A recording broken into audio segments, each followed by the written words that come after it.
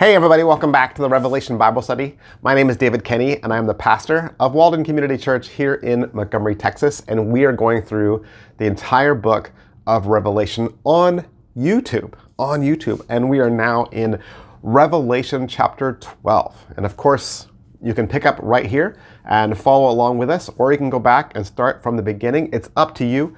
Do a search in the YouTube bar and maybe find a passage or a chapter that you want to learn more about. We've been covering a lot of these symbols and strange language, trying to make Revelation a little bit more understandable. And I think when some of us think about Revelation, we think about the devil, right? And we think about the verses that talk about the red dragon and the woman and what takes place there. That's where we're headed right now. And so maybe if you've wanted to learn a little bit more about the devil and those passages were a little confusing to you, we'll do our best to kind of sift through it and make it understandable. Revelation chapter 12. Remember, John is talking about his vision. This is his vision. This is what he sees. He says, "And a great sign appeared in heaven, a woman clothed with the sun, with the moon under her feet, and on her crown of 12 stars. She was pregnant and was crying out in birth pains and the agony of giving birth." All right, so we have more symbols. Remember, anytime John says that that a sign appeared, he's talking about symbolism. He's talking about things that represent things, okay? So this woman is a symbol for Israel because she has 12 stars, right? And so that would be the 12 tribes of Israel. We see a little bit of that in Joseph's dreams and in talking about Israel in the Old Testament. And we know that Israel gives birth to the Messiah, right? So that would be the child, and that of course is Jesus. Verse 3 says, "And another sign appeared in heaven. Behold, a great red dragon with 7 horns and 10 heads, and on his heads 7 diadems. His tail swept down 1/3 of the stars of heaven and cast them to the earth. And the dragon stood before the woman who was about to give birth, so that when she bore her child, he might devour it." Well, the dragon, of course, is Satan, and he wants to devour the child, kill Jesus, right? Destroy Jesus the moment he's born. And we see that in the Christmas story. Why 7 heads, though?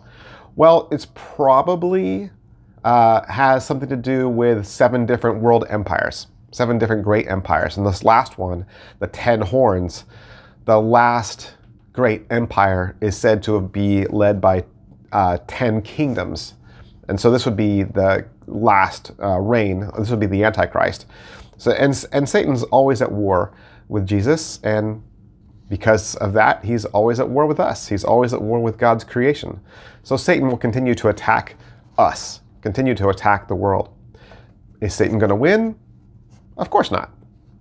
And he knows he won't win, but it doesn't matter. You can say, well, why doesn't it matter? Maybe he should just give up.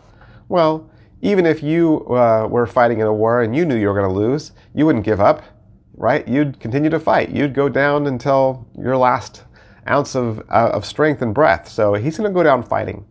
And the dragon has always wanted to destroy the child. The moment Jesus was born, right? We see in the Christmas story, what does Herod try to do? He tries to kill all the newborn babies. And you think, man, that's such an evil thing. And we try to make Herod out to be this, wicked, evil person. And he was. He totally was. But where would someone even get an idea like that? Or the nerve to carry it out? This is totally an act of the devil to attack Jesus, attack the Messiah when he's at his weakest. And Herod, of course, didn't succeed. The devil doesn't succeed in his plots, but yet the devil tries to attack us too, right? Absolutely. The devil will continue to chip away at our morality and our goodness and our values. He will do everything he can to snare people in this world, to turn them, to get people to think, oh, that's an old sin. That's how Christians used to believe. But that's not really a sin anymore. That's not really bad anymore. Just evolve, become like one of us, right? And so whether it's an attack that we see physically and in our world, or it could be a spiritual attack where Satan goes after our values and goes after some of the key faiths of Christianity. Satan's going to do everything he can. He's a wild dog that just lashes out in any way he can. I don't think he has a well thought out plan. I don't think he has a strategy. I think he's random. He's chaos. He's going to do anything he can to bring you down. If he can't do it over here, then he'll just change gears and do it over there. And I think the world might say that it's evolving or growing or maturing, or we're all becoming more woke, whatever that means. But right? The world's not getting better. It's getting worse. It's getting worse.